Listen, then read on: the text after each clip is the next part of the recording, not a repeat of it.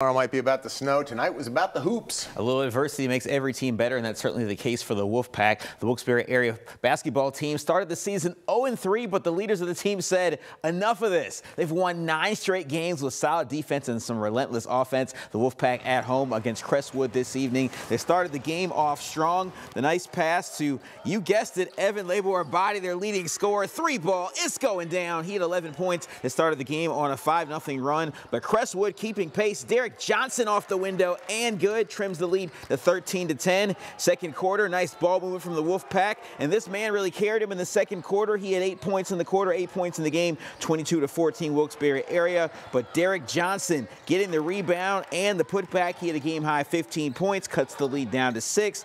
But David Januzzi, the